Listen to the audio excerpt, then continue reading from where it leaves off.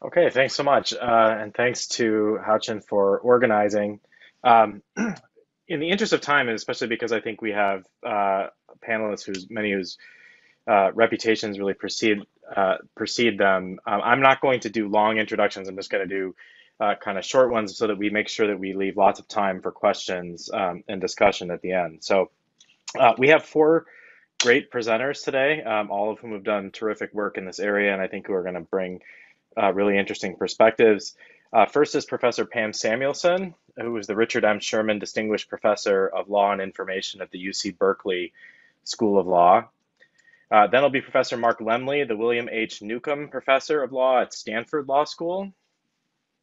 Professor Haochen Sun, who's doing double duty tonight, Associate Professor of Law at the University of Hong Kong Faculty of Law. And finally, but I'm very much looking forward to hearing from Professor Carys Craig, who's Associate Professor at the Osgoode Hall Law School. So I think we're going to operate basically the same way as the previous panel. Each of our speakers is going to speak for about 15 minutes. Please feel free to put some questions in the Q&A, which I will monitor as we're going, and then we'll take up Q&A at the end of all the presentations. So Professor Samuelson, over to you. So good evening to me and good day to the rest of you. Thank you so much for the opportunity to participate in this event. I'm very excited to be here. The title of my talk is AI Copyrights, a Toy Problem No Longer. Let me say a little bit about why I think it has been a kind of toy problem until quite recently. I actually have done the research to know that since the mid-1960s, Congress has been kind of like, oh my God, what are we going to do with computer-generated works that AI programs might be able to develop? So that came up during the time when Congress in the United States was trying to revise the 1909 Act to come up with this modern 1976 Act. And it was one of several computer-related issues that Congress was like unsure what to do. And the new technology issues were kind of holding up enactment of what became the 1976 Act. And so they spun off this set of computer-related issues to this Cantu Commission, the new commission, the Commission on New Technological Uses of Copyrighted Works. And so, you know, copyrightability of computer-generated works was one of those topics. Copyrightability of computer programs was one of those topics. Copyrightability of databases was one of the topics, and whether inputting a copyrighted work into a computer was a copyright relevant reproduction. And the Cantu Commission kind of met for a few years and then decided that actually computer programs are just tools. They're like cameras, and the user of the tool is always going to be the author. There's no reason whatsoever to think about and worry about AI authorship. They also recommended copyright for computer programs, which, as we know, has been another like little place where there's been a morass. Computer databases, I think, of the Cantu recommendations, this was one of the more sensible ones, as long as there is some creativity in the selection and arrangement of data in a database that can qualify for copyright protection. And it wasn't really until the Authors Guild v. HathiTrust case in 2014 that we saw a court really address the question about whether it was copyright infringement to input the contents of copyrighted material into a computer. So this was basically a report that came out in 1979 and was very modern for its time. But in the 1980s, kind of coming off the Cantu report, there was further debate about what to do. The Office of Technology Assessment of the US Congress that used to write reports on kind of new technology issues to provide some insights for Congress, they basically came out and said, well, maybe it's going to be the program and the user who will be joint authors of these computer-generated works. I wrote a paper in 1985, published in 1986, but back then it was a toy problem, right? There were no commercially significant poems or stories or videos or photographs or images of any sort that were that were a reason why you would really care about what the answer to that question might be. And of course, in the 1980s, there were similar kinds of articles about, computer-generated patents. So it's one of those things where it was intellectually quite interesting, but really not a big deal. So here was in the 1980s, this kind of set of papers that were written about this issue, many of which took completely different points of view about what the right answer to the question was. But it didn't really matter what the right answer was because it wasn't important. So now we come up with, now I have to say, this particular picture, somebody paid $432,500 for this particular computer generated work. Me, I would not pay a dime for it, but you know what? Somebody did, and there it is, okay? But to me, the kind of the nice example of what might be computer generated art that actually is meaningful and that we should be thinking about, and maybe this AI generated stuff is no longer a toy problem, is the next Rembrandt. So if you haven't ever seen the video about the making of the next Rembrandt, I do highly recommend it. It's a nice example of what computers can do. Now, what they did is they basically scanned all of the Rembrandt paintings that they could find so that they had kind of representative paintings of various kinds of figures. And then they basically studied each of the eyes and the nose and the mouth and certain things like hats and lace. And they basically then decided to kind of create the next Rembrandt. And so this is the image of the next Rembrandt that Rembrandt didn't actually do.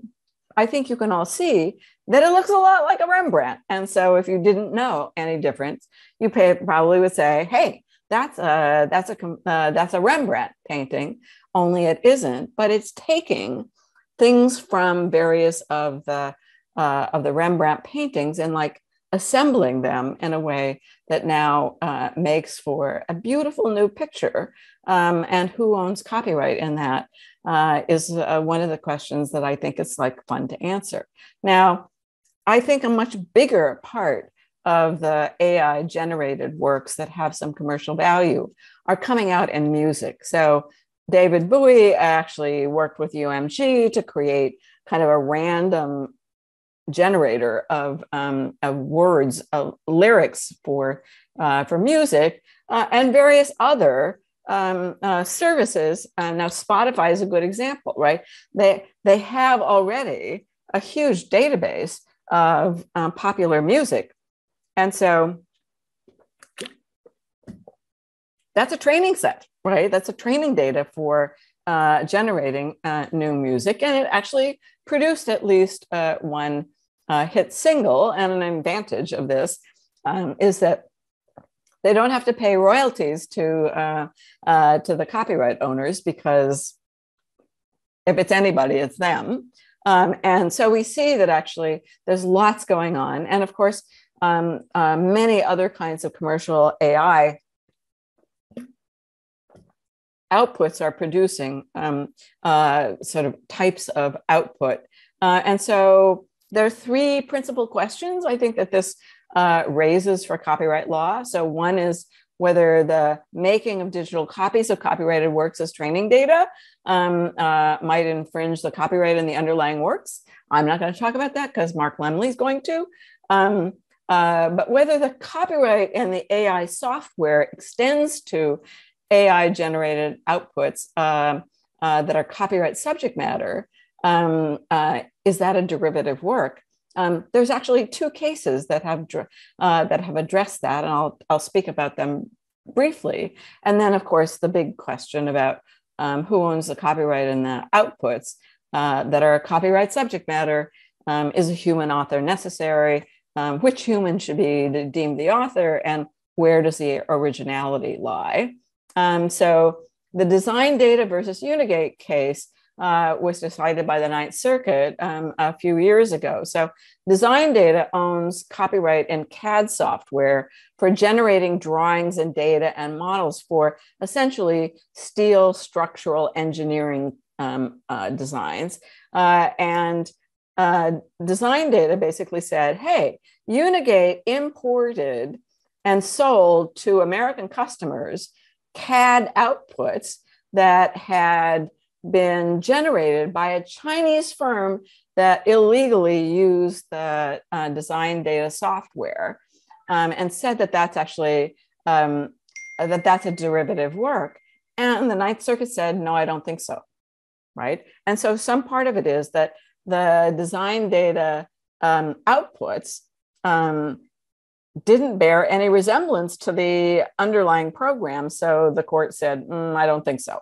Reardon versus Walt Disney Company is another actually really interesting case, because Reardon basically developed some software that captures the motions of actors and their performances and kind of makes these like little models. And then Disney and other companies could basically project kind of like cartoon-like characters, so that Beauty and the Beast, for example, used the Reardon MOVA software.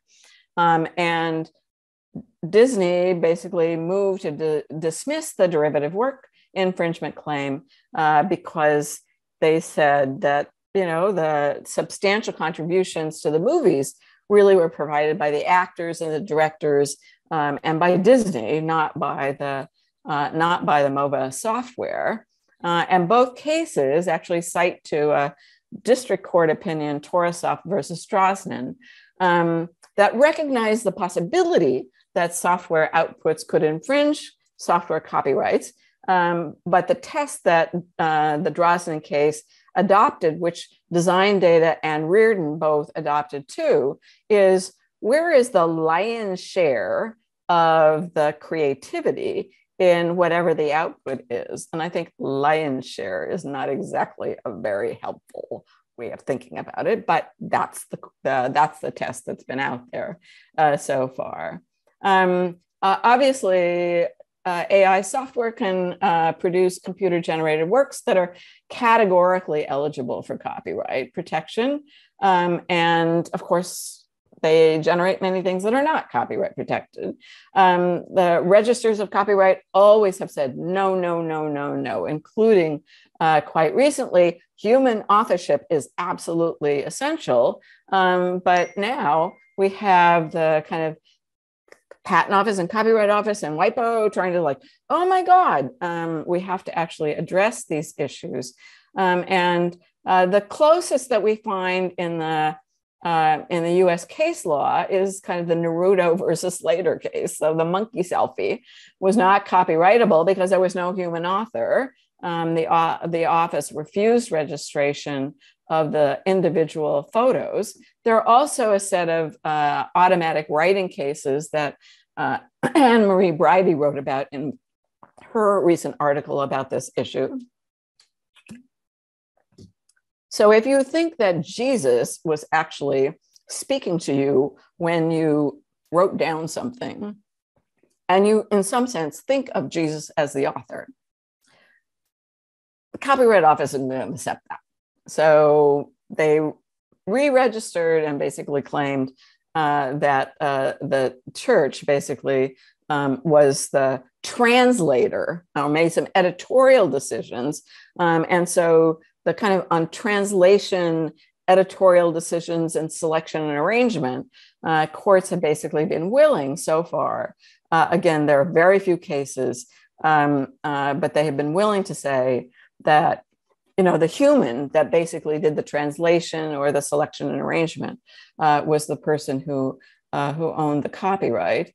And having studied the literature, both from the 1980s and most recently, everybody thinks that it's somebody else. And so even the Office of Technology Assessment in 1986 said, hey, maybe programs are co-authors with the users or the programmers with whatever copyrights there might be. And of course, there are sui generis rights in the UK and some of the Commonwealth countries that have a short-term form of intellectual property protection, kind of copyright-like, but not exactly the same as copyright.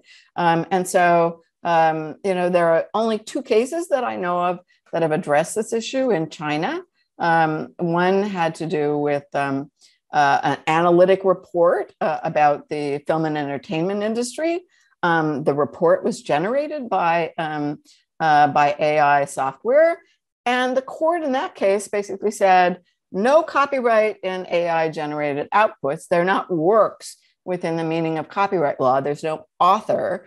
And they said that AI software generated works have to identify themselves as AI generated so that that actually they're not protected by copyright law. But insofar as a human modifies the AI outputs and colors or otherwise enhances the work, then that would be a basis for claiming some copyright protection. So if that gets copied, that could be infringement. Another of the cases basically said that an article that AI software had developed about the stock market was actually copyrightable by the firm that developed the software. So that's another way of thinking about it. And with respect to the next Rembrandt, I think you have to look at all of the participants in the process, and maybe they decided how to handle intellectual property rights, if any, through contract. That's what I would probably do if I were in their shoes. But the Meshworks versus Toyota case, which held no copyright protection in 3D models of Toyota cars, really suggests that there might not be any originality out there. And I guess a couple of last points. One of the things that I think is important to recognize is that AI software is not just a black box. Now, we think of it as a black box, but it's not. There are lots of different components, including training data, weights to be given to them, models, algorithms, know-how of the software, and software that it executes. So different people basically provide that input. So maybe, in fact, it's more complicated than just, hey, there's one entity that should actually be able to get it. I think this is my last slide, which is the state of AI technology today is such that they can do things within genre, right? So if you want to make a Taylor Swift-like song, you can probably do that, but they can't be the next Taylor Swift. So, it's important to kind of understand the limitations of AI software as well as its opportunities. So with that, I think I will hand the baton back to somebody else. Great. Thanks so much, Pam. Professor Mark Lemley is up next, and that's a good segue from Pam's reference to the training data. Thank you, and thank you all for being here. I am going to switch gears a little bit from what most people have talked about in this conference. So rather than the outputs of AI, I'm going to talk about the inputs. Machine learning depends critically on large sets of training data, good facial recognition, stop sign recognition, natural language recognition, translation, speech generation, All of these things depend on having a good, capable set of training data so that we can get a good output. Some companies already have access to this data. Often those are incumbents in another market. Google happens to have a collection of lots and lots of language information because of its business. Facebook has a large collection of images that it could use for image recognition. But new entrants are going to have to build or license databases that include this training data. And while some large data sets are just data, they are just pieces of information that are not themselves protectable. Think of stock prices, for instance, or maybe the raw inputs for weather AI.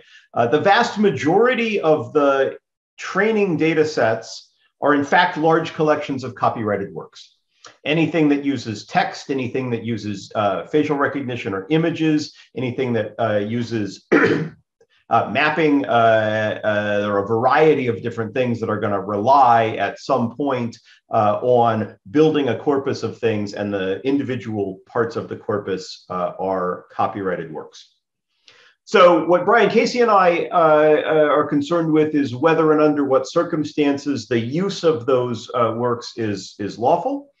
So far, data collection for search and for old-fashioned text data mining has been held in the United States, at least generally, to be fair use. The notable case here is the Google Books case, in which Google was permitted to scan all of corpus of multiple libraries in order to provide search functionality and deliver snippets of the books. It couldn't deliver the books themselves, but it could identify a particular text from the books to make them searchable. It's not obvious, though, that same conclusion will apply to data collection and ingestion for machine learning. There are obvious similarities, but the situations are not the same. There's no copyrightable output at all in most cases. So the legal doctrine in the United States that's been used to conclude that data collection for text and data mining is permissible, which is the transformative use doctrine, may get sidestepped. Because it's not obvious that there's a transformation of a copyrighted work into another copyrighted work. There's a use of the copyrighted work, but not a copyrightable output necessarily. There are also cases that seem to question or limit the scope of Google Books, and I am. It's not clear that those cases are in fact good law after the Supreme Court's decision in Oracle versus Google, but they are at least a risk. And I think there's also a risk because attitudes towards tech companies have changed in a pretty dramatic fashion in the last several years. And while that should not, in theory, influence the law, I think in practice it is likely to do so. So I don't want to suggest that the law will conclude that these uses are not fair. I don't think it should conclude that, but I think there's at least a risk of it. Outside the United States, the situation is more varied. Europe, consistent with its more strongly copyright, high protectionist approach, had in fact held in a number of cases that there was liability for using training data. The European Union also has a data protection initiative for data aggregation that might apply. The Digital Markets Act provides some more freedom and liberalization for the use of training data. In Asia, Japan has actually quite a AI-friendly law regarding the use of this data. Singapore is in the process of doing something similar, but there's certainly variation across the countries. So what we suggest in the paper is first that there are good policy reasons to support free access, open access to AI training data.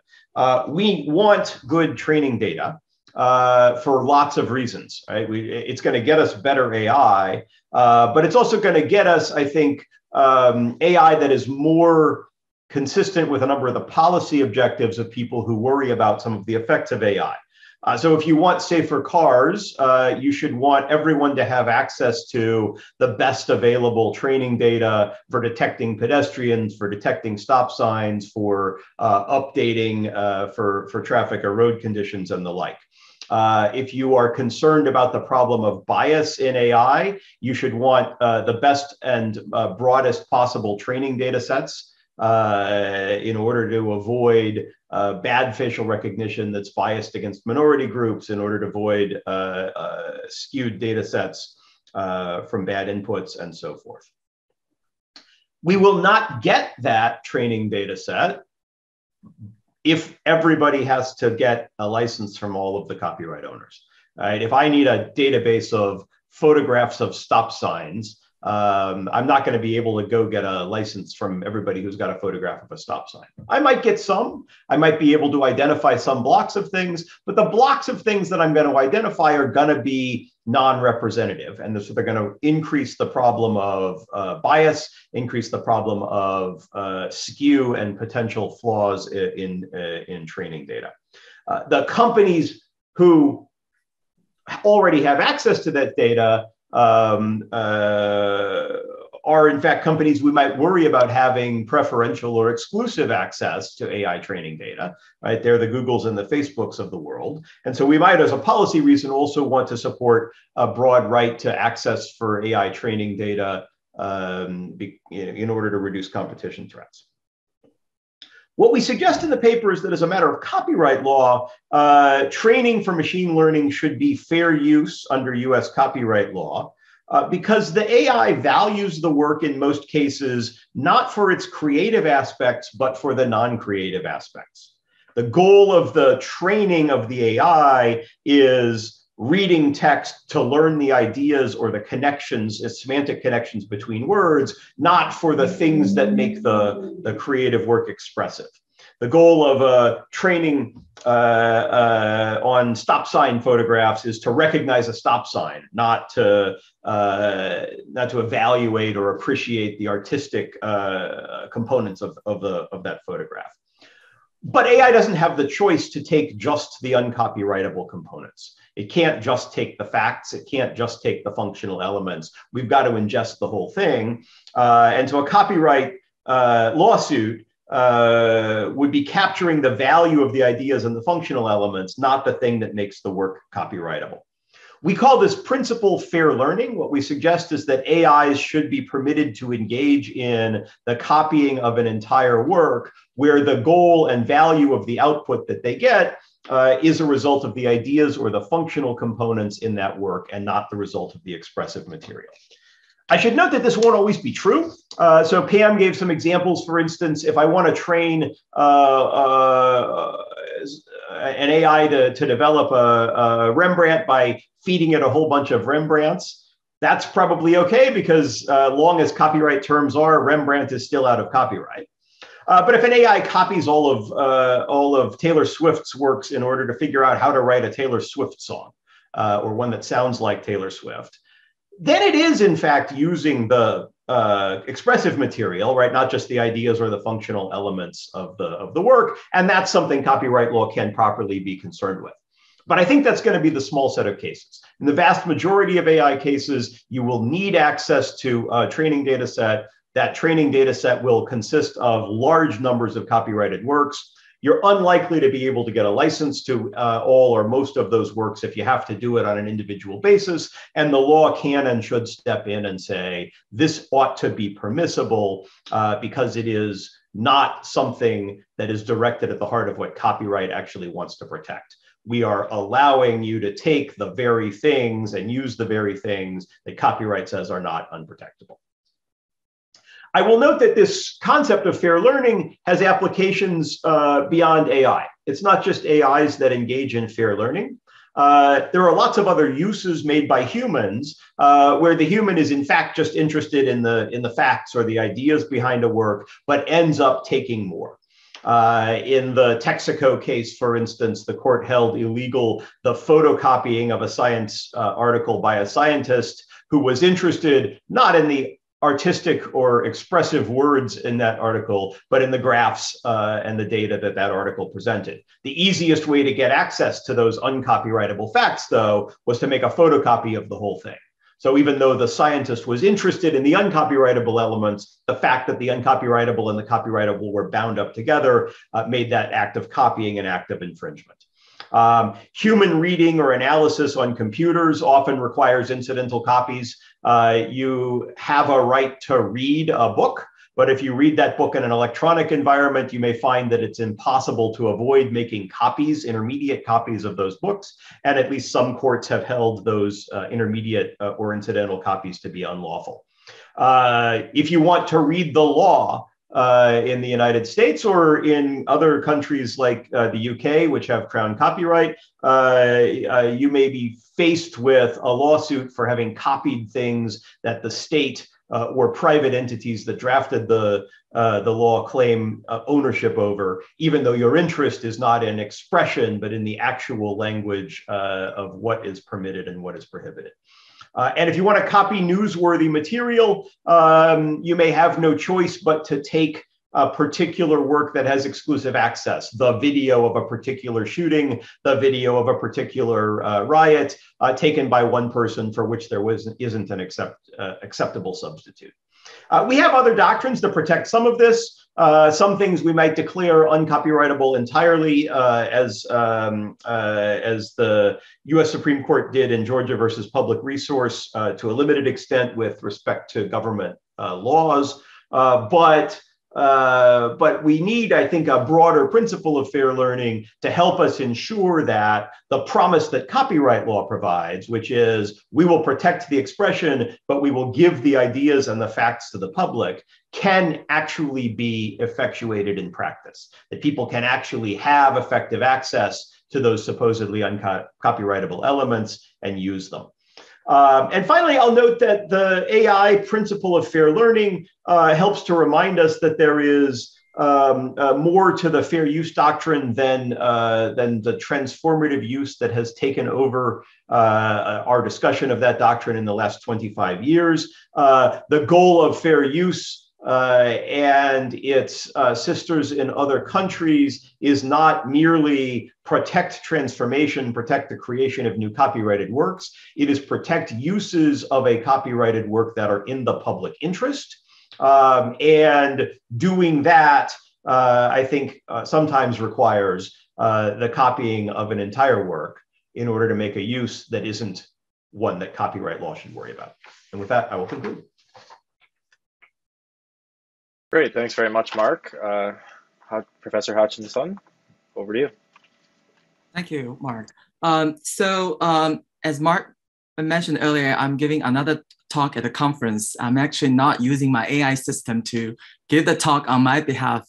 I'm actually doing so on my own because I authored a paper and I want to present it, at the conference. So this paper is about a point that Pam mentioned earlier. Is it possible to have a sui generis type of protection for AI generated works? My answer is yes, and it is very desirable. So, but before I delve into the details of sui generis protection, I want to start from distinguishing two types of AI generated works. First of all, as Pam has shown, there are all kinds of works generated with human contributions, and this next Rembrandt project is exactly the perfect example.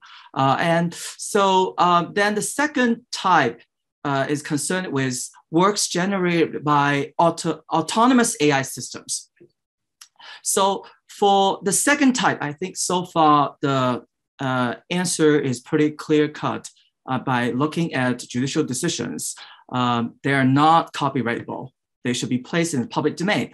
For example, the monkey selfie case that speakers have mentioned, rule that animals do not have statutory standing under copyright law. And then the Federal Court of Australia actually has made it this point more clear, by ruling that copyright law only involves the requirement for a human author or the existing of moral rights. So I'm going to focus on the protection of works generated with human contributions. For this type of works, the Chinese court has recently handed down a decision, this Tencent versus Yinxun case that Pam mentioned earlier. So I'm going to, talk a little bit more about this case and then move on to deal with sui generis protection. Okay. So in this case, Tencent developed an AI-based robot reporter called Dream Writer. It can create roughly 300,000 articles per year. So in this case, Dream Writer produced an article on financial news. The defendant Yinxun republished the article on its website without permission from Tencent. So the Chinese court, first of all, dealt with a question about whether this AI-generated work was copyrightable or not. So it applies the originality doctrine, arguing that the article was generated by the Dream Writer AI system. Okay, at the same time, the article reflects the selection, analysis, and judgment of the relevant stock market information. It has a reasonable and expressive structure and clear logic. So it satisfies the second prong of the originality requirement, which mandates that a work should have a minimal degree of creativity. So then the court move on to deal with the human contribution element. It recognizes that the process of creating the article involved Tencent's personalized choices and judgment skills. So then we need to recognize their contribution. And the court also ruled that the automatic operation of Dream Writer is not entirely independent by itself, nor the AI system has self-consciousness. So this automatic operation reflects Tencent team's choices and is also determined by Dream Writer's technical characteristics, determined by the Tencent team. So on the basis of this argument, the court ruled that Tencent, as the developer of the Dream Writer, should be regarded as the copyright owner of this article. So it seems that if we take a closer look at this case, it seems that we have addressed the issue about how to protect works generated with human contributions, but I respectfully disagree with this argument because I think there are certain major problems with this Tencent ruling. So first of all, this ruling actually does not differentiate AI-generated works from traditional works created by machines that do not have human intelligence, like cameras and computers. So there is no distinguishing efforts like that. And secondly, there is still a question about whether AI-generated works should enjoy full copyright protection as pictorial or computer-generated works do. Then there comes another question about whether, if AI developers do not make the major intellectual contributions to AI-generated works, should they enjoy full or limited copyright protection? So to a certain extent, it is the machine that make a major contribution. So what shall we do? Okay, if this is the case, then how should copyright law be adjusted?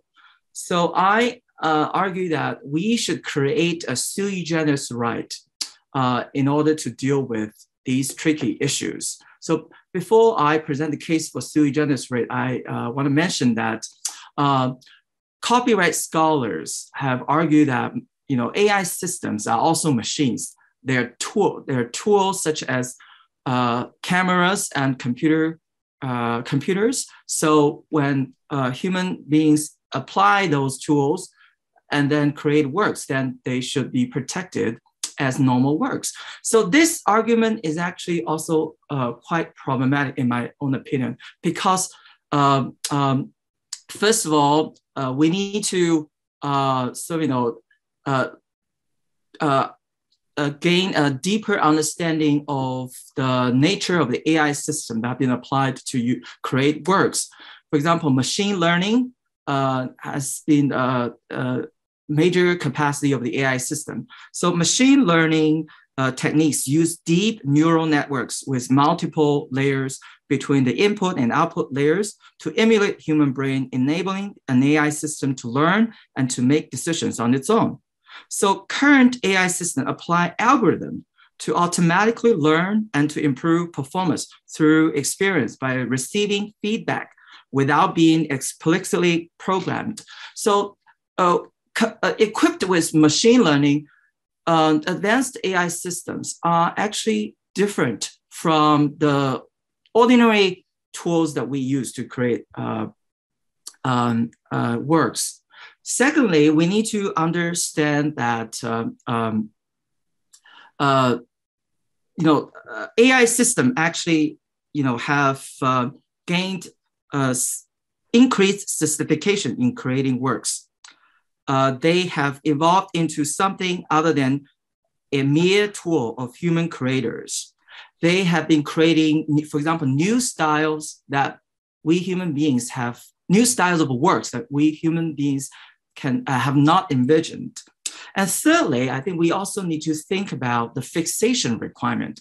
Fixation is one of the requirements for copyright protection. Okay, so in my opinion, we need to have a closer look at this requirement and see whether AI systems actually have to play the major role of fixing works in a tangible medium, so that AI system from that perspective should be regarded as major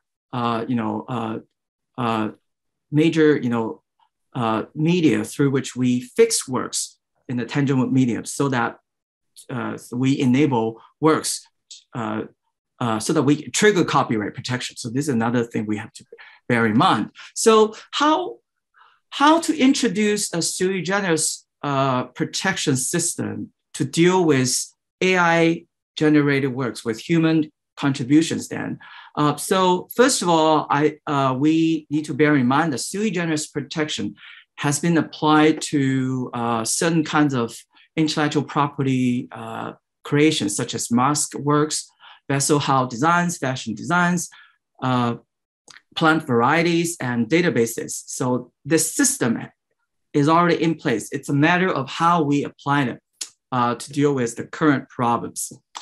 So first of all, if we create a new sui generis right to protect AI-generated works with human contribution, I think we need to have the following 5 key elements for this new system. First of all, we will still apply the originality requirement to see whether AI-generated works should be protected or not. So this will still be applied. And secondly, the bundle of economic rights for traditional copyrighted works should also be conferred upon sui generis rights holders of AI-generated works. But thirdly, more rights, in my opinion, should not be bestowed upon sui generis rights holder of AI-generated works. And fourthly, I argue that the new sui generis right for AI-generated works should only last for 10 years. It should not last for the life of the author plus 70 years. So this is too long in my own opinion, okay? And last but not least, the new sui generis rights should guard only against the verbatim copying of AI-generated works. So in normal copyright infringement cases, we apply the substantial similarity standard, right? Okay, but in the case of AI-generated works, I argue that we should apply the verbatim copying standard. So putting all these together, you can see that we actually, if we were gonna protect AI-generated works, we're gonna provide lesser degree of protection. For example, term of protection only lasts for 10 years. And we also apply the verbatim copying standards. So the lesser degree of protection actually allows more AI-generated works to flow into the public domain as soon as possible. So I'm gonna wrap up by a cautionary note. So how then we actually, if we have this system, but then we still have to deal with a potential problem of how we can identify works generated by AI system. For the time being, I think it's very easy for us to figure it out because people are very excited to announce that they have AI generated works. But if we provide AI generated works with lesser degree of protection, chances are they might not be that enthusiastic. They might be hiding this kind of AI creation status. So what shall we do then? I suggest that we should create a verification system, which will require AI system developers or users to publicize the generation of their works by AI systems. So a public statement should be attached on those types of works, saying that they were created by AI system. Okay, so if they failed to fulfill this requirement, we can impose civil penalties upon the relevant parties. Those civil penalties could include, for example, a fine or a public apology. Thank you so much.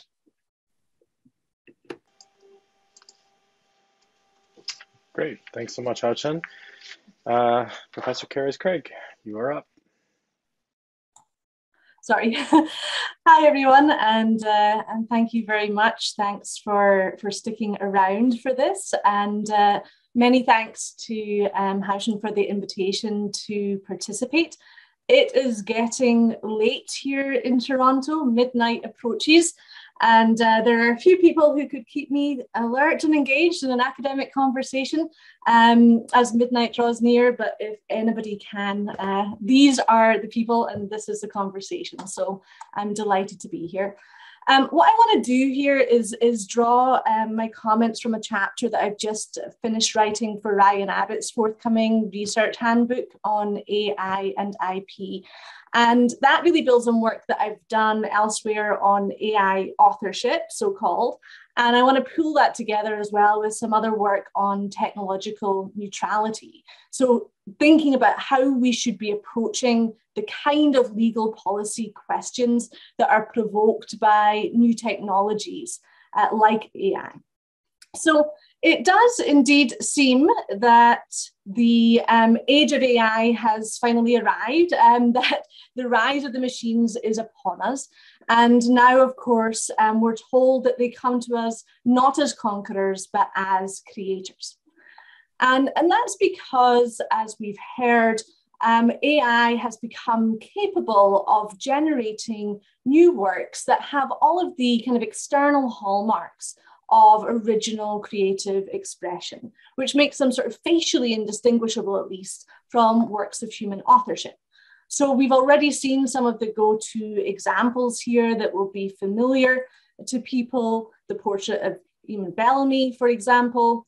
Another one that I talk about is the 2016 sci-fi movie Sunspring, which was written by an AI that was trained on a bunch of sort of 1980s and 90s sci-fi screenplays. And it was a kind of surrealist script in the end, but it landed like the top 10 place in a London sci-fi film festival.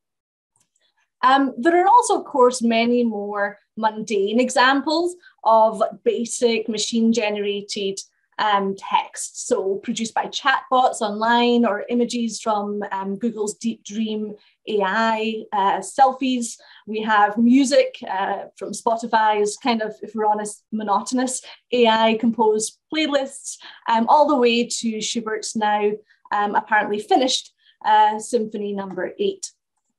And as with any new wave of innovative activity, especially if it has commercial applications, if it has commodifiable outputs, the question has quickly become, who owns this stuff, right? So I think a more apt question, though, is whether anyone owns it. And in fact, for copyright purposes, the first question we should ask is whether there's even an original creative work here to be owned. As things stand, as we've heard, Works that are autonomously generated by machines or AI are not copyrightable in most jurisdictions around the world. So in the US, reliance on the Constitution and vice and the originality doctrine tell us that we need a human author or a natural person. The same is actually true based upon the originality jurisprudence in Australia and in Canada and in most of Europe. We do have, and we've spoken about some jurisdictions, the UK most notably, that has provisions that mean that that deem authorship, right, in the person who's responsible for making the arrangements that are necessary for the creation of the computer-generated work. Although even in those cases, whether the works actually meet the threshold of originality and protectability is often still an open question. It seems clear, though, that we are at this kind of critical moment now in the evolution of the law, where policymakers, again, around the world are turning their attention to this question and asking about whether they need to amend copyright, whether they need to redesign IP to ensure the protection of AI-generated works. And they're wondering whether, if they don't, they're going to fall behind in the global competition over AI innovation. So there have actually been several high-profile public consultations as well around the world, in the EU, in the UK, and now currently in Canada, all sort of putting these questions to the public and to experts. How should copyright respond to the rise of AI? Well, I think IP is so ingrained in how we think about cultural and knowledge production and innovation policy that we're just used to thinking that if you invest effort and time and investment and of money and resources, that you should have a private entitlement that comes out of that. That if you add value to something, that you should acquire a right. And this is what Rochelle Dreyfus and others, Wendy Gordon, have criticized as the if value, then right proposition or fallacy. Right? And what it does is it produces the assumption that if AI-generated works are socially and culturally valuable in some way, then they should be protected by IP. And certainly we're used to thinking that any kind of original expression that we encounter is and should be protected by copyright. But are these sound assumptions, and do they extend or should they extend to AI-generated works?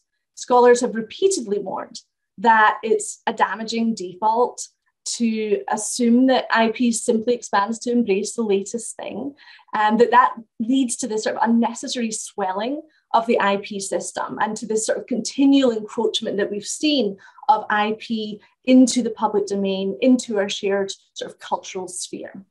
So I think it's just all too easy to assume that the law can continue to expand to cover new innovations just by extension, by analogy. And I think this as well reflects a certain kind of approach to lawmaking and legal regulation in the face of new technologies that's premised on what I've called a formal idea of the principle of technological neutrality. So the idea is that the law should simply extend to apply to new technologies without discriminating. So if a technological activity is just functionally equivalent in its effect to something we did before, then we should treat it the same way. So if AI generates works that are functionally equivalent to human authored works, we should treat them as such. And that's what I understand to be Ryan's argument about legal neutrality. Instead, what I suggest in my work is that lawmakers need to adopt a more substantive version of this principle. So it's kind of like what substantive equality is to formal equality. Right? So I argue that the default assumption should be that we're regulating new technologies with a view to the same public policy goals and values that have informed the law. So the thing that should be technologically neutral is the larger normative objectives of the law. So if the purpose of copyright law is to encourage authorship, to foster a vibrant public domain, then substantive tech neutrality means that we should apply copyright law to emerging technologies in a way that consistently advances these public purposes, right? We should be asking what approach to AI will encourage the kind of authorial, the kind of creative practices that we hope to foster in service of this vibrant public domain. As Bart and Bibi has suggested, AI could soon create this sort of post-scarcity world that's just replete with machine-generated cultural works. But the public goals of the copyright system, progress of the arts, these have never been about mass production and the accumulation of cultural products in a vast sort of storehouse of intellectual commodities. They should be about encouraging the processes of creative practice, the exchange of ideas, or what Rosemary Kuhn would call a drive to meaning, right? So I think, if nothing else, the arrival of AI has given us the reminder that maybe we needed of why authorship matters. And framed in this way, then the policy question becomes, would protecting AI-generated works encourage the kind of creative practices that advance copyright's public policy goals? And my answer to that is no, absolutely not. It wouldn't. And in fact, it would become an obstacle to authorship and to creative practices. And that's because what the AI is doing when it generates a work is not authorship. The AI is not an author. So I wrote this paper together with the late and sorely missed Ian Kerr called The Death of the AI Author. And Ian's work was really concerned with understanding AI and technology in social and relational contexts. So when he and I were talking about this sort of AI authorship quandary, he thought that people were maybe misunderstanding or mischaracterizing what it is that neural networks are actually doing when they create works, right? And I thought that people were sort of misunderstanding what authorship is and what copyright is supposed to do. And so together we argued that this whole concept of the AI author was really just a category mistake, that AIs are incapable of authorship properly understood. So I want to explain that a little bit more. We know, and there's actually now a lot of research that demonstrates that people are inclined to anthropomorphize robots, right? That we attribute human characteristics and emotions to AI, and even AI researchers frequently do this with their own creations. So this example is Kismet, the robot who's being described as by researchers as showing surprise or having a happy expression. And of course, all it has is a sort of representation of a smile or a gasp. It's not showing or expressing anything at all, never mind an actual feeling, right? But the rhetoric we use implies this kind of expressive agency, this kind of intentionality. So the point is, when we say that the robot shows surprise, we're making a category mistake.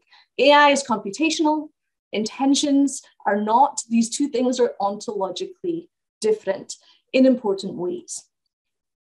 Another example is these recent viral videos you may have seen of robots doing a dance to, I think it was Do You Love Me?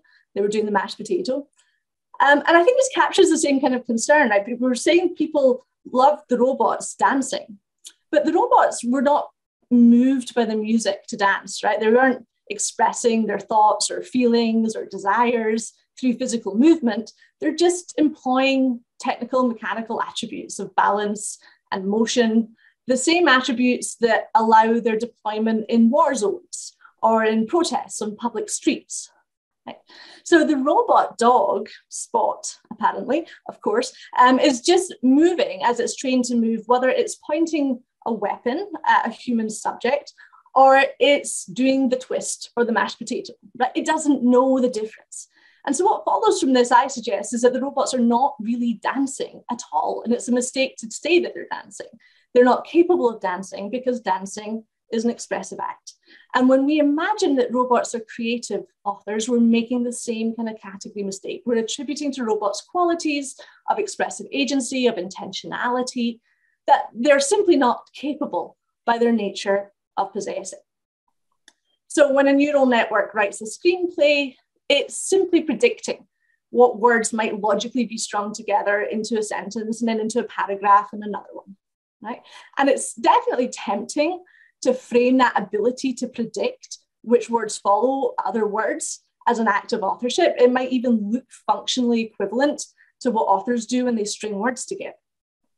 But as Ian wrote, it neither knows, understands, nor appreciates the connotation of the word assemblage. Right? So Ryan Kalo says, the box is gorged on data, but has no taste for meaning.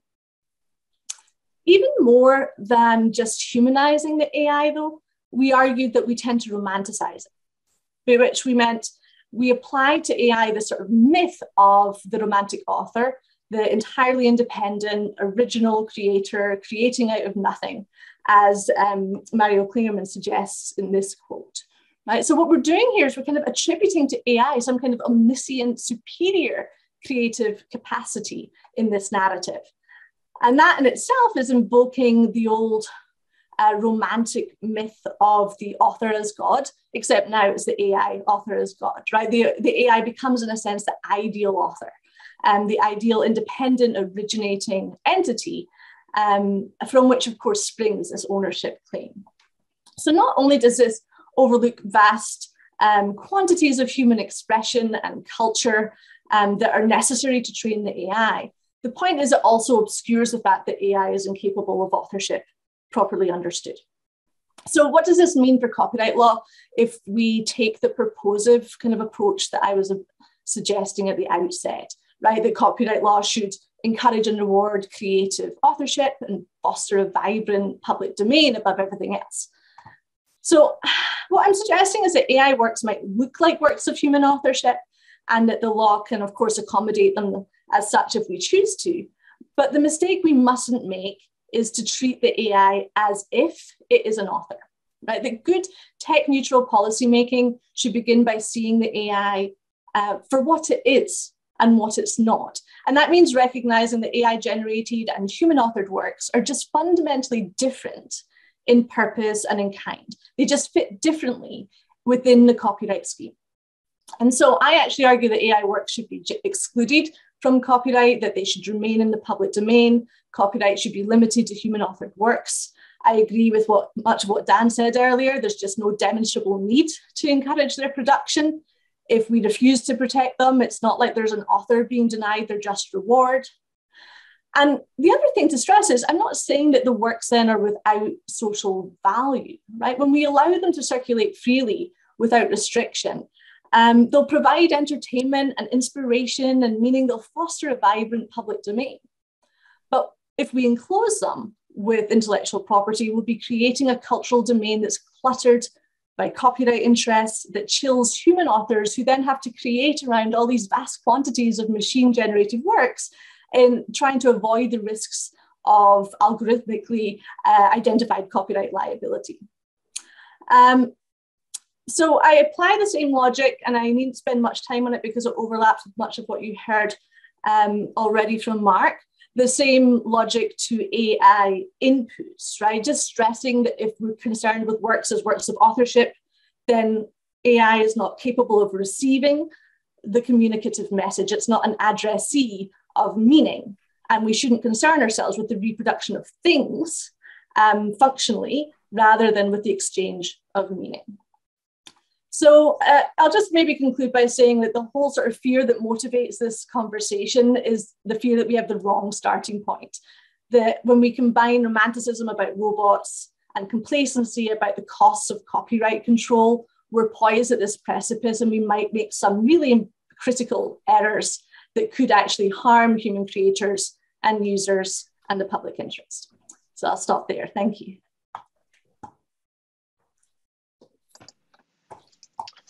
Great, thanks so much, Carys. You want to stop the screen share there so we can... okay, great. So I've got several questions, like multiple pages of notes that I got written down here, but I guess I thought we maybe could start with, there's some already conversation happening in the chat with the panelists interacting with each other, and I might give everybody a chance to kind of react or ask questions to each other.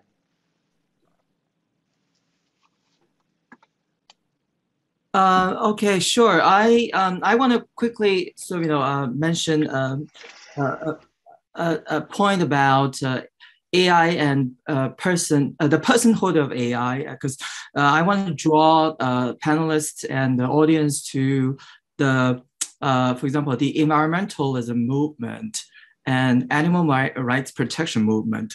So these movements actually go beyond this kind of human-centric ideas. For example, environmentalists have argued that we actually should give trees the legal standing to make lawsuits. So this kind of idea is kind of important. And animal rights activists also argue that animals should have rights as well. So I think we should not take for granted that AI will not have rights, but it's a matter of how we conceptualize everything. Is AI, for example, advanced enough to take responsibilities that I mentioned earlier?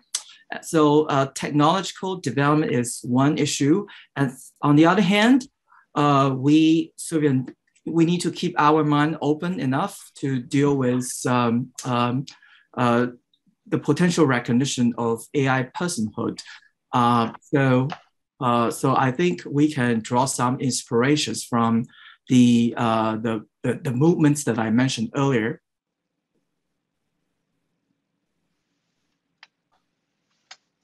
So I don't think that we know anything about how much incentive anybody needs, how many intellectual property rights we need, and so I'm more leaning toward Carys's approach than to Haochen's. Although the sui generis is better than full-length copyright.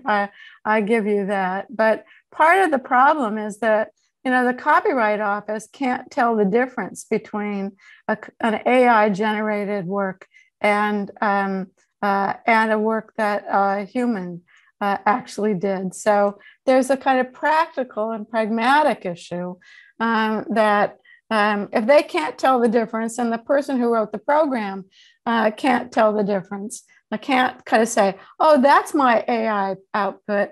I just don't see how we can give the rights to somebody who who can't even identify what the work might be. So in the article that I wrote back in 1985, my point of view was that the users are going to basically say, okay, here are all these outputs.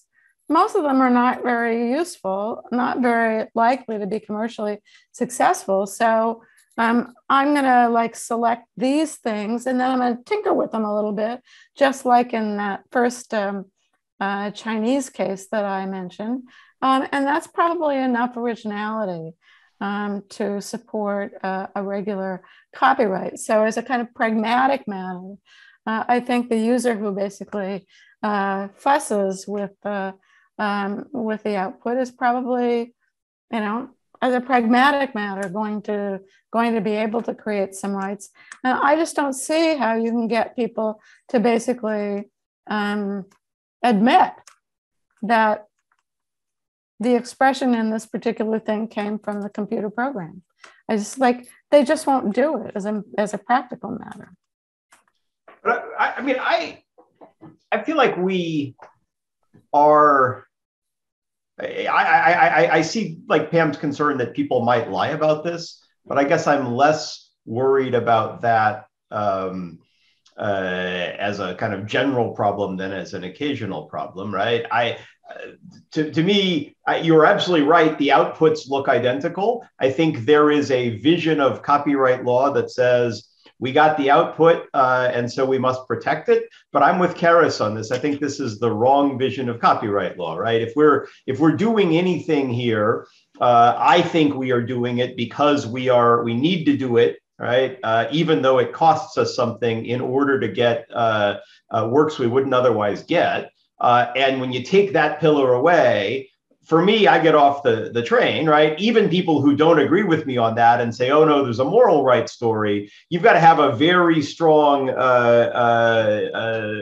conception of moral rights to say this is a circumstance where we got to have a kind of moral or natural entitlement to copyright protection. I guess my reaction to this was, similar to the Neruda versus Slater reaction. I don't see what good it does to give a monkey a copyright because I don't think it's going to motivate the monkey.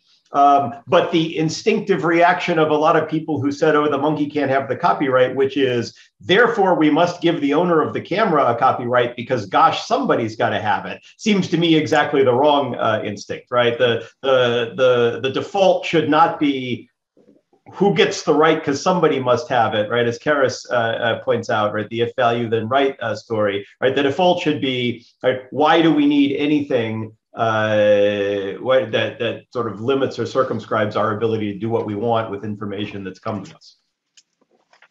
I think also that you know, I'm more sympathetic to the idea that if there is environmental damage being done, animals should have, somebody should be able to represent the interests of animals that are basically getting, you know, dying and getting really sick because of that environmental pollution. But to me, the sort of the animal rights argument for that doesn't translate over to the kind of AI generated works or to monkeys getting copyrights.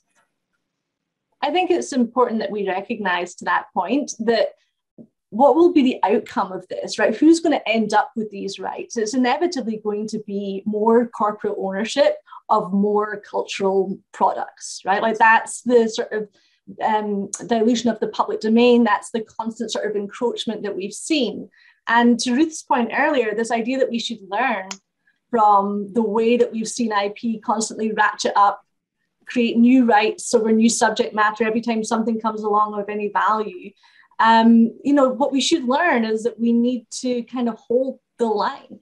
And I worry a little bit about, I mean, I understand the impulse behind the notion that we create a sui generis right that is much more carefully tailored, much more restrictive, and therefore we address the sense that we need to do something without giving up the whole sort of panoply of copyright interests that would otherwise be available. I worry that that's too convenient of a sort of step down position. And we're going to end up doing that. And then what we really have is just more proliferating rights. And it looks like a bit of, you know, another kind of land grab. And we've done that with so many neighboring rights and database rights. And, you know, we keep layering on more rights. And I'm very worried that that's where we're going to end up if we make that initial concession that we could create something sui generis. I was just going to say, if I could ask a question I'm going to try to kind of weave a thread between a variety of these things, and that is to say, just to sort of flag how fundamentally we would have to reorient copyright law, not just in terms of ownership, but really in terms of pretty much every one of its foundational doctrines, to think, what would the concept of originality even mean in a world of AI production, right? So Haochen was talking about limiting the sui generis right to original AI generated works, but in the copyright system, right, we've long treated originality as not at all being about novelty, right? It's entirely about the fact that it is independently created. And so we all teach this, right, that two works can be identical, but if they spring from two different creative authors, no matter their identity on paper, they're both original works, right? So that we would have to fundamentally rethink the idea of originality. We would have to fundamentally rethink the idea of what it means to be an expressive work as opposed to a non-expressive work. And so the thread is not just who owns it. It runs really deeply through all of copyright law that we would have to kind of rethink in order to orient, to make space for treating these things as if they were just widgets that we could interact with. I guess I'm not entirely persuaded of that, and I am 90% with Carys on everything she says, but to me it's not.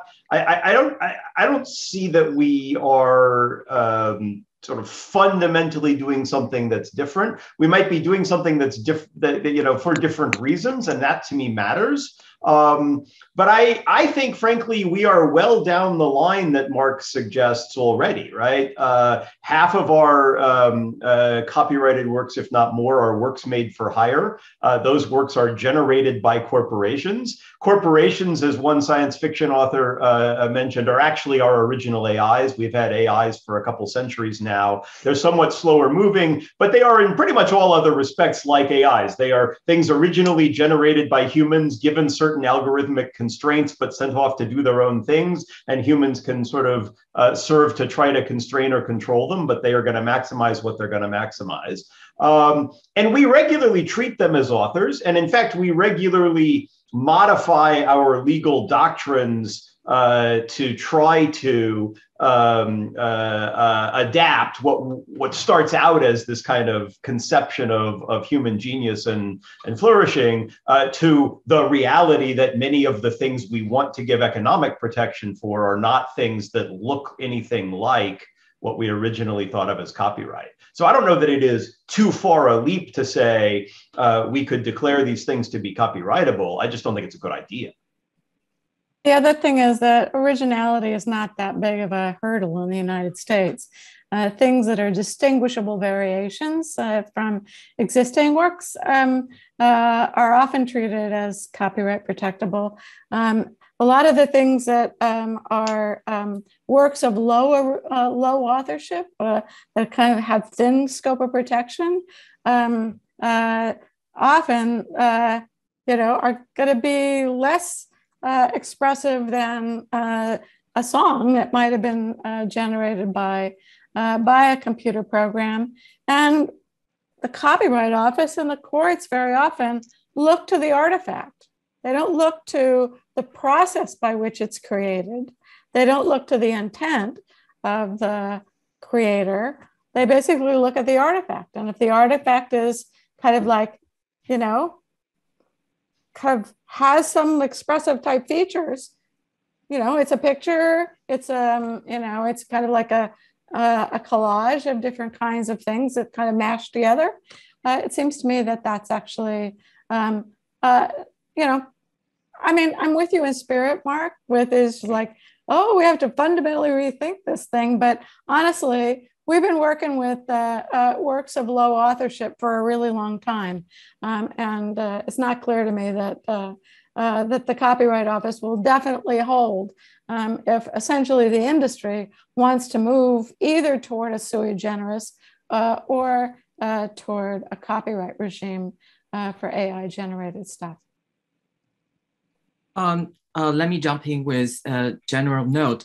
I think it's important to differentiate between AI generated works with human contribution and without human contribution. It's possible that we can develop autonomous AI systems. So at that point, so then the question is, shall we still protect works created by autonomous AI systems? But for the time being, as I mentioned that, Chinese court, for example, has protected AI works created by the AI works created with human contribution. So I think this ruling actually sheds light on how we can deal with cases of similar nature. And but my only reservation for that ruling is that if we wholeheartedly accept that ruling, that then the chance is that we might give too much copyright protection to the AI system developers. And also, as Carys pointed out, there's a concern about the dilution of the public domain. So how can we deal with it? I think we need to think about how we should adjust it. For example, existing copyright regime, or we can introduce Sui Generis Right. But as Pam pointed out, it might be a little bit problematic. So I'll keep thinking about that. Thank you, Pam. So I just want to sort of talk a little bit about that point, right? Because I do think it's, Pam mentioned earlier, like, look, the originality standard is really low, right? What we're going to end up saying is, even though the thing that people care about in this was generated by the operation of an algorithm, which itself has self-adapted and learned in such a way that I couldn't have told it to do this or predicted it would do this, I'm going to come in at the final turn and do a little bit of tweaks, the sort of photoshopping equivalent, and then we'll say, look, a human has participated. But I worry that if we do that, right, our instinct will be, right, to say, oh, well, yeah, the entirety of the work is in fact sort of attributable to that human creator, because it's the only author-looking person or entity we can find. And that is a fundamental mismatch from what value we should give it. Even if you want to say our low originality standard is enough, and thank you for tweaking some of the color values on this image that has been generated by an AI, right? We shouldn't be saying you get to own the image itself, right? Because you didn't actually generate that. And I don't think it would be a huge step for us to extend this. In fact, I think it's like the next logical step.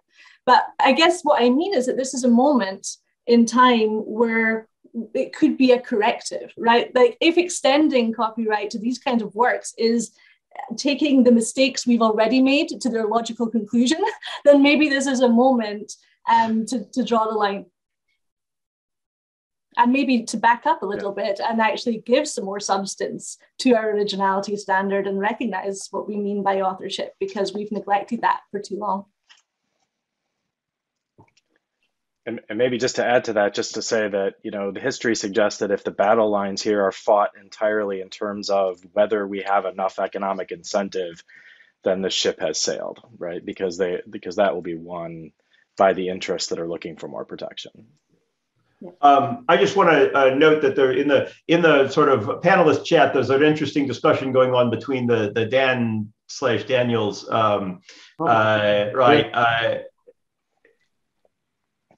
So and on the sort of question of whether or not there's sort of ever in fact autonomous systems, right, or they're sort of all traced to human contributions. I mean, I think at some base point, of course, everything starts with a human contribution, but as Daniel Gervais suggests, right, it might not do so in a legally useful proximate cause sense, right? The fact that I pushed the button that started the thing going, that generated something that I never had any conception of, and could not possibly have created on my own, even if I am the human originator of that thing in some sense, that's not a sense that the law normally would or should view as something that I get rights over, right? And so I think that does leave us with the sort of residual question of what happens to it, right? And you can say, we give it to the human anyway because they pushed the button. You could say we give it to the AI and declare it the owner, although I think that begs the question of sort of who has the economic rights around the AI. Or you could say, which is my preference, right, this is not something sufficiently closely connected to an act of human authorship that any human being is entitled to claim ownership over it.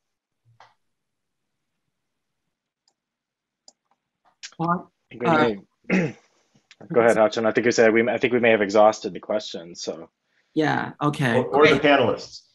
Yeah, same thing. Yeah. So would you like to pick some questions from the Q&A box, or shall we keep the conversation going? Well, I mean, that's the last couple of questions that came in the Q&A box are kind of along those lines, which is like, how would we pick a standard for the amount of human involvement or control that would be necessary, and which is I think what Mark was just sort of addressing, and but maybe others have thoughts on that too, as if you know, if there was going to be some kind of legal, maybe Haochen, this is actually maybe addressed to you and your proposal, but if there was going to be, you know, some threshold amount of human involvement that's necessary, how would you find an administratable standard there? Administrable. I think the key issue is to identify who is the developer of the AI system. In most of cases, I mean, for the time being, it is you know, normally the AI system developer that will be regarded as the, you know, the party that making this so-called human contribution. But in reality, it's going to be more complicated. We also have users of AI system that may be creating works with the aid of AI systems. So I think with the you know, increased use of AI system, and then the situation will be a lot more complicated. And so to a certain extent, it's the Chinese court's ruling has shed light you know, on this issue, but somehow if we take a closer look at the more practical issues, for example, with the AI system user involved, and then the whole thing will be more complicated. And so the major criteria, if we're going to go with the Chinese court's ruling, this path, the major, I think, thing is, the major standard is going to take a look at to what extent the AI system has been developed and used by human beings. But then I would like to also draw us attention to pictorial works. So if we use cameras to take pictures, it's just a matter of pressing the button and then adjust it a little bit angle, right? Normally it's easy, right? It's automatic process. But we normally we grant copyright to the photographers, those who use the camera to take photos. So if we draw that analogy, it seems to me that the Chinese court ruling has provided a useful approach to dealing with these problems. If we're interested in another topic, I'm not sure how long you want to go, but the thing I skipped over at the end of the talk, but I kind of wanted to go back to, was the question of the AI as reader. Right? We've talked a lot about the AI as author, but the AI and its use of human creativity and human cultural products in its own training. And this is the point about recognizing the human inputs into AI and not invisibilizing all of the sort of cultural material that flows into training AI, and then sort of venerating the machine as though it's somehow independent of those inputs. But that, to my mind, doesn't turn into recognizing that the human author's rights are being infringed when the AI is being trained, right? Quite the opposite. What I'm trying to stress anyway is that when you understand that the reason we care about works of authorship and want to encourage them is because we want people to engage in this sort of expressive, creative practice, then we have to understand that what the AI is doing when it's being trained is not that, right? The work is not being used as a work of authorship. It is what Pam and Matt Sag have called like the non-expressive use. And if that's the case, I don't know, and this might be a question for Mark, whether we have to go to fair use to excuse the use, or we could say it just simply doesn't implicate copyright and the reproduction right in the first instance. So I'd be interested to hear a little bit more about what people think of that.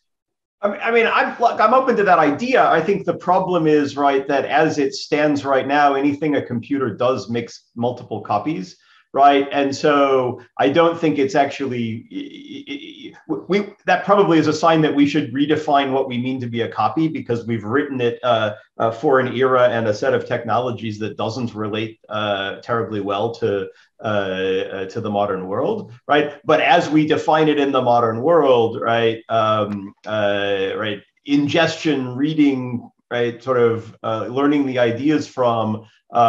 Often when humans do it, if a computer is involved, right? But certainly when a computer does it, is going to involve the making of those copies, right? And that starts the whole apparatus. It turns it on, and it means therefore, somebody's got to pay, unless we've got an exemption like fair use. So I actually taught AI authorship today in my copyright class because I've been teaching who is an author, and I showed them the Rembrandt material, and I'd sent them the link to the next Rembrandt video, and I was astonished at how many different answers there were to that question. And one thing that I will sort of say here is people have been thinking about this for like more than 50 years. And we still actually don't have consensus about it. And I think that's just interesting. Well, that was before we had this webinar, Pam. So now we'll probably. Oh, yeah. No, I think we came around with a lot of consensus here. Yeah. Mark? Yeah, I think we're probably headed to the end here, Haochen. Okay, great. So thank you so much. Thank you so much for participating in this webinar. And I feel as if we were creating a AI and IP Rembrandt project. And this is great. And I want to thank every panelist for giving such fabulous talks. And I also want to thank two moderators for moderating the panels. And the final thanks go to our attendees. Thank you for staying with us. And so hopefully we will have another event on AI and IP. And so see you guys soon. Have a good day or have a good night. Right. I assume this means that Zoom owns the copyright in this presentation. Well, we made contribution. We may be copyright owners of our webinar. Thank you. Okay, great. Thanks so very much. much, Haochen. Good night, everyone. Thank you. Bye.